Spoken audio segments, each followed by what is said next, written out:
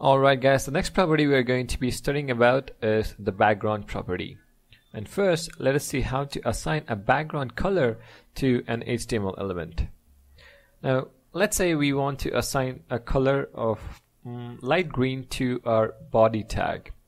So within our style tag, we are going to use the body selector, and then within the brackets, to specify a background color, well, it's straightforward. You use the background color property, and we can assign the light green color. So save it, and when you refresh it, the entire body of our HTML document is going to be in light green.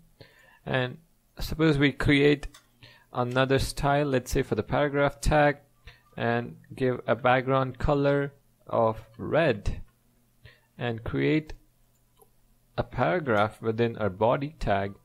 This is in red, and when you save it and reload it, you get a nice little paragraph over here in our body tag, but the background color of this paragraph is going to be in red color, and this is going to be overlapped on our body tag.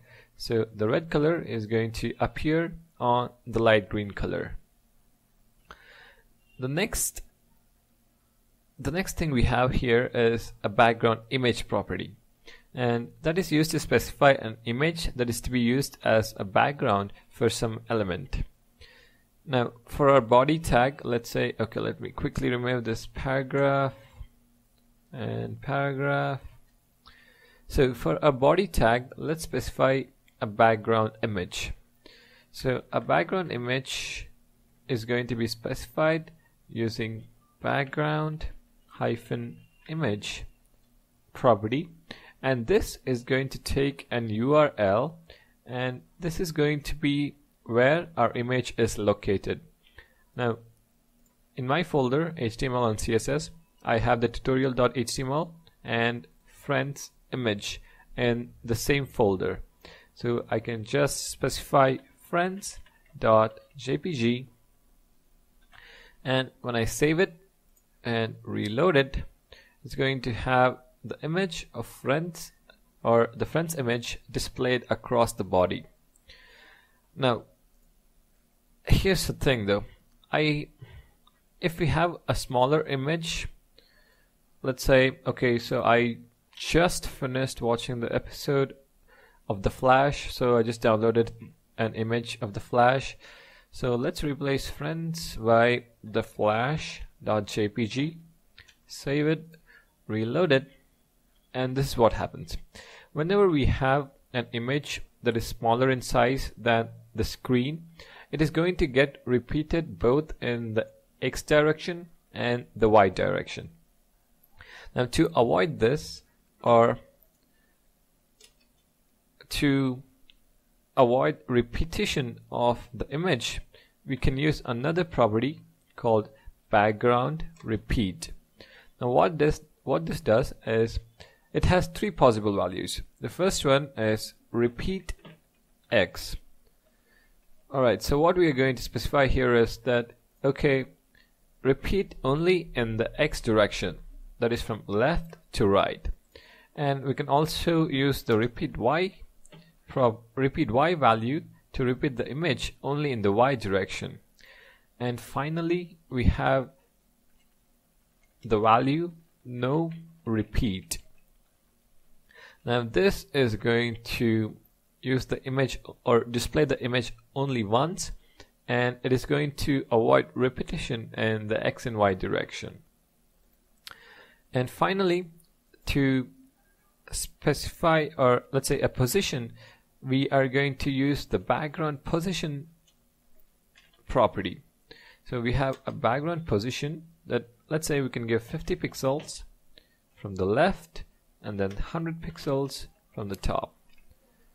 And when we save it and reload it, now this image right here is 50 pixels from the left of my screen and then 100 pixels from the top of the screen. So if I say, let's say 500 pixels from the left and reload it, it is going to be pushed further to the right. And also, let's say we want our image to be fixed, then we can use a property called background attachment, and this is going to be taking a value of fixed. Now what this does is, alright, let me quickly add some paragraphs because we need that for the demonstration. So this is okay, let me just have this is, and then copy it and then create multiple tags. Let me just copy these again. Quicker. Okay, save it. So what this does is, alright, we have a paragraph on the left hand side. Now you see this, even though we are scrolling, the image is going to be fixed in that particular position. It is not going to scroll with the paragraphs. And yep, so to summarize, we have a background image property that we use to specify an image as a background for an HTML element, in our case the body. We have a background repeat property which is used to either repeat in X or Y directions or not repeat an image at all.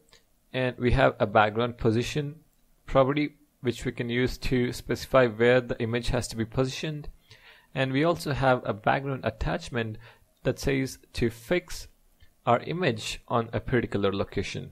And of course we first saw the background color, which is used to specify a background color for any HTML element.